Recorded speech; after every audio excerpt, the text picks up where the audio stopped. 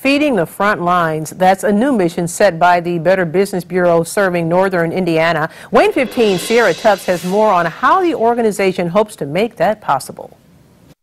The Better Business Bureau serving northern Indiana launched a GoFundMe page to help boost morale at hospitals in some of the hardest hit counties. We wanted to make sure that we're doing something to support the community in times of the coronavirus as well. And so that's where BBB Feeding the Front Lines came about.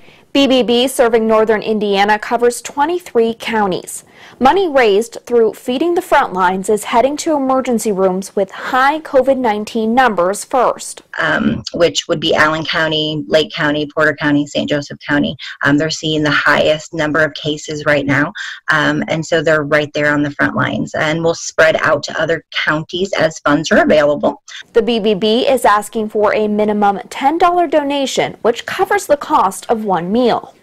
And we're going to facilitate that delivery hopefully through local businesses who have modified their concept from dine-in to a carry-out or delivery. The hope is to boost morale, but also keep those frontline workers and patients safe too.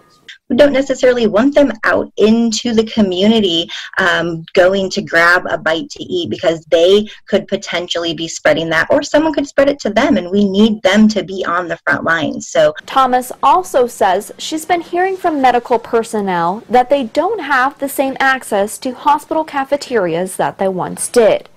The GoFundMe has seen hundreds of dollars already donated, with a total goal of $10,000. And because it's the BBB, you can trust the money is going to the right source.